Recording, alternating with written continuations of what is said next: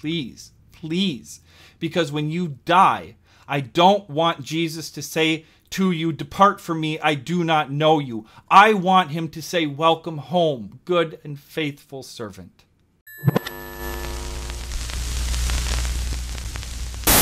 What's up, YouTube? Ryan here. Welcome back to 1517 Films, where on every episode I am always contending for the faith, once for all, delivered to the saints. And on this episode, I can't believe the words are going to come out of my mouth, I'm defending Evangelicals. Roll the credits, I'm going to be sick.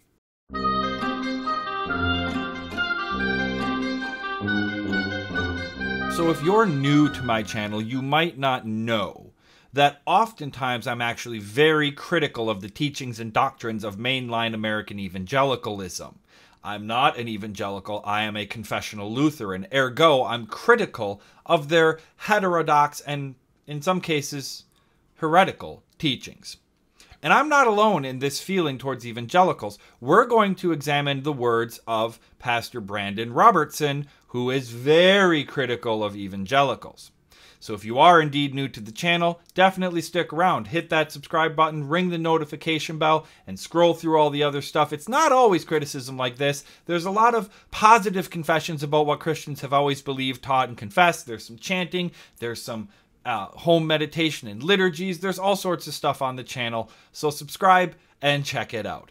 Now, a few weeks ago, I'm assuming maybe you all know, there was a rather woke pastor who went on public record as saying Jesus is a racist.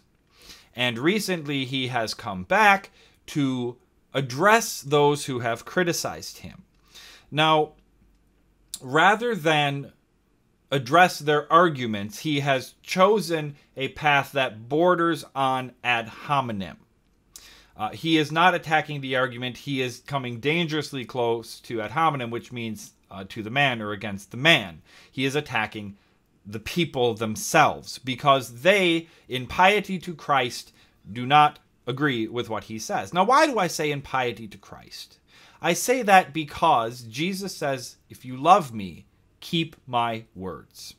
And as I always, ironically enough, say at the beginning of every episode, that I am contending for the one singular faith. Now that is biblical. That comes right out of Jude, contending for the faith once for all delivered to the saints. So there is only one true Christian faith, and that's going to be important in his rebuttal, and we're going to have to address that. But first things first, I don't want to put words in this man's mouth, so I'm going to pop on my headset here, and we're going to listen to him explain the Gospel of Mark to us and show us how Jesus is a racist.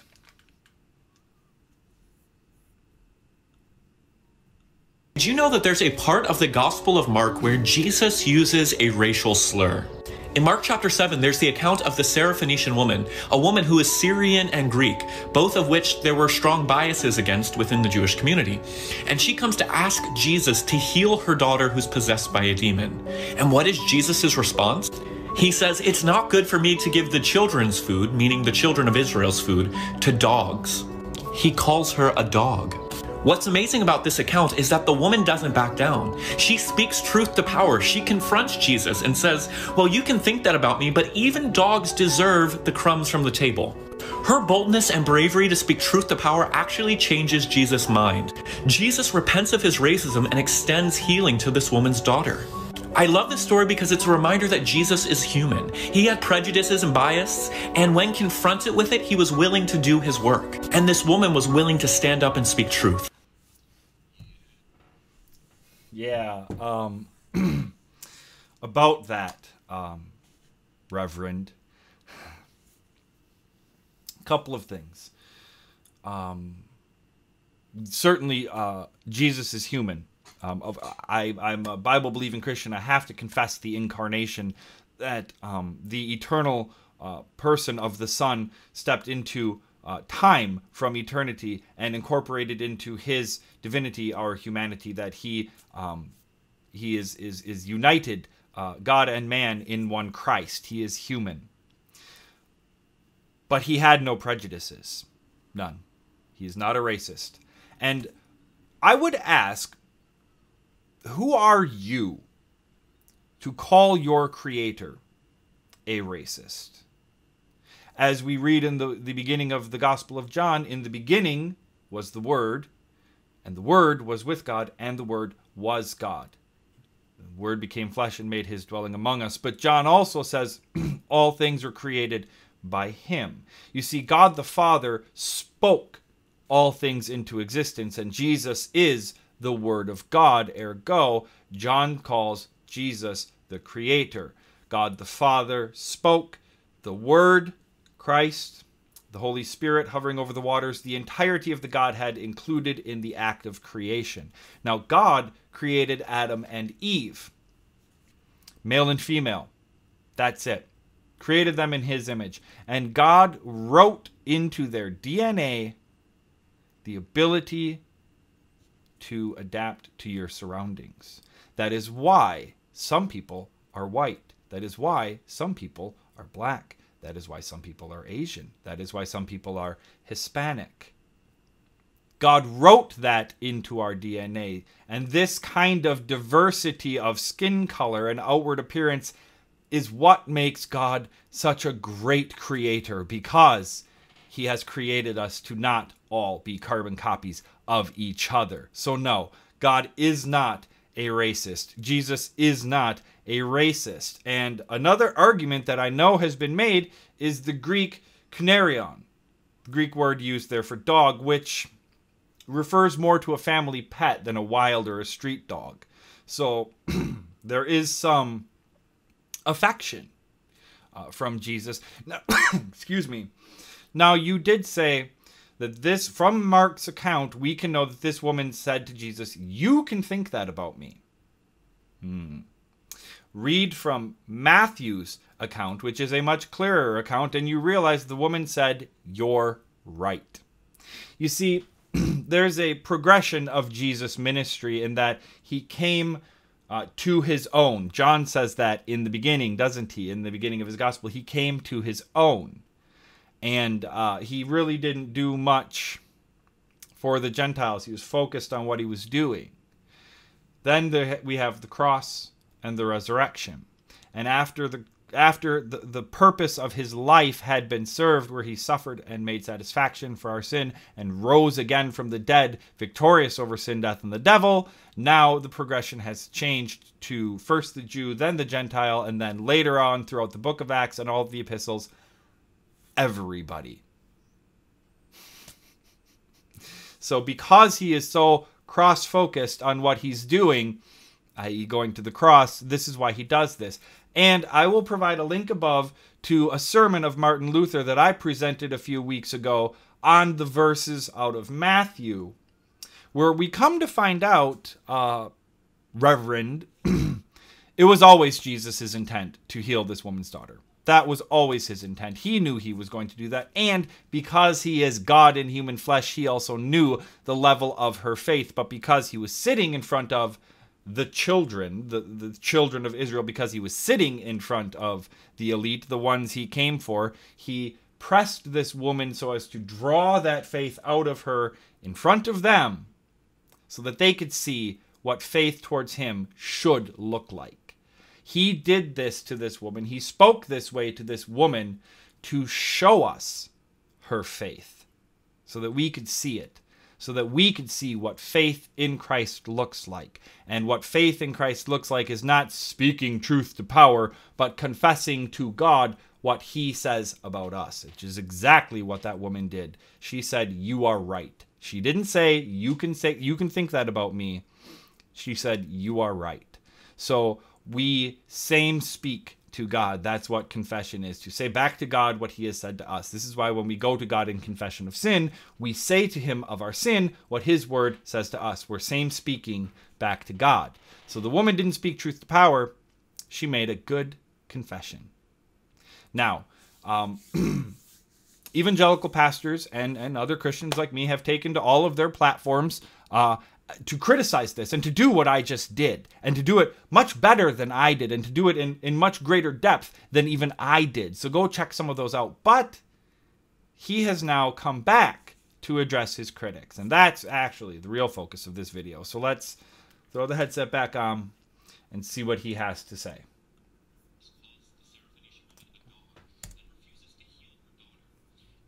Hold on. All right, it's reloading. Here we go. Many levels. And I know several other Christians have done responses to this video, but there's some things that they haven't said that I would like to say, and that's what I'm going to give you today. After posting my video a few weeks ago where I explored the story in the Gospel of Mark where Jesus calls the Syrophoenician woman a dog and refuses to heal her daughter, a lot of evangelical pastors have responded in different podcasts and radio shows and YouTube shows. And it reminded me, as I've watched and engaged with all of these responses, why I'm no longer an evangelical. You see, historically, Christianity has been able to be a big tent, holding thousands of different beliefs and perspectives together in one body of Christ. But among evangelicals, that can't exist. They draw lines in the sand and say, we alone have the right perspective and everyone else is wrong. And not only that, but we won't even dialogue with people that we disagree with. We're just going to tell you why they're wrong, we're going to rally against them, and that's it. There's nothing about that arrogance that mirrors Jesus. And this is the portion, dear YouTube viewer, where I jump to the defense of my evangelical brothers and sisters in Christ. Because this man is wrong. He is wrong. Every word out of his mouth is wrong. Not only is it wrong, it's a bold-faced lie. How do we know that? Well, first he says, first comes the ad hominem attack. It reminded me why I'm no longer an evangelical. Well, that's a very pharisaical thing of you to say. God, I thank you that I'm not like that poor sinner over there. I know. I played the Pharisee card, but I played it in context, so I win. This is what it is. Then he says, Christianity is a big tent, and it can hold thousands of ideas. No. Listen, Pastor. The faith, once for all, delivered to the saints. One Lord, one faith, one baptism. There is one true Christian faith. Or, as the book of Acts would put it, they devoted themselves to the apostles' teachings, to doctrine. Jesus himself says, if you love me, keep my words. So it is love and piety to Christ, albeit often misguided on the part of the evangelicals. But that's why they come at you the way that they do. They're defending what the Word of God actually says in context according to the rules of language and grammar. And they're doing this because in your wokeness, in your attempt to point out that Jesus is human and he had his prejudices, you've made him a sinner. He was human. He made a racist comment. He had his own prejudices that he needed to work towards. He was tempted in every way that we are tempted, yet without sin. This is what evangelicals are defending, you moron. This is what they are defending. They are defending the divinity combined with the humanity of Christ and his absolute perfection and obedience to the Father, because, I'm speaking to you in your own woke language, they are defending it because if he is not perfect, if he is not sinless, if he is not pure, if he is not holy, then his sacrifice on the cross does jack shit for us. Does nothing. You lose. Good day, sir. If Jesus is a sinner, then we are lost. If Jesus was a sinner, then God would not have accepted the sacrifice on the cross and would not have raised him from the dead. You need to understand that these evangelicals are coming after you because you took away the resurrection. You took away the hope of eternal life. I don't see in you the love of Christ. Ooh, I really wobbled that camera, didn't I? Look at that. I don't see in you the love of Christ. What you see is Christ-like behavior, righteous indignation. Just as God himself called his own people whores who were chasing after monster cocks Just as the prophet Elijah said to the priest of Baal, pray louder, your God can't hear you, he's shitting. Just as Jesus said to the heretics of his day, you are whitewashed tombs, presenting yourself all pure and righteous on the outside, but inwardly you are full of dead bones. You are a brood of vipers. Just as Paul said of the Judaizers, I'd rather you cut your cock off than insist that salvation is by circumcision and not grace alone. This is why evangelicals are mad at you. This is why. Because you have taken away salvation. You have stripped them of the hope of eternal life. And that's why they're pissed off. That's why they're mad. Now, as far as you being a pastor after these stunts that you've just pulled, you are unqualified. Because the pastoral epistles tell us that a pastor is not above reproach. You should be accepting this criticism and re-examining in light of the Word of God what that one true Christian apostolic teaching has always been. Your idea of Christianity is, I can't even say it's brand new. It seems brand new because it came 2,000 years later, but it's simply ancient heresy repackaged. Do you know how I know that Christianity is not a tent that encompasses all sorts of different teachings? Because there were 7 ecumenical councils fighting these things out. The first one recorded for us in the book of Acts. At the Council of Nicaea, St. Nicholas, in defense of Christ's divinity, punched Arius in the face. This is how Christians are supposed to get when the Word of God is perverted. Don't believe me because we're not emulating Christ. When the temple was not being used for its intended purpose, Jesus got royally, righteously pissed off, flipped tables, fashioned a whip, and beat people. This is what Christians are called to do. The Word of God calls us to shine light onto darkness, to expose evil, and to call to repentance those who are false teachers. You want me to emulate Christ? I will use his own words. Woe to you, Pastor Brandan Robertson, for leading one of these little ones whom believes in Christ to sin. It would be better for you that a millstone be tied around your neck and you be drowned in the depths of the sea.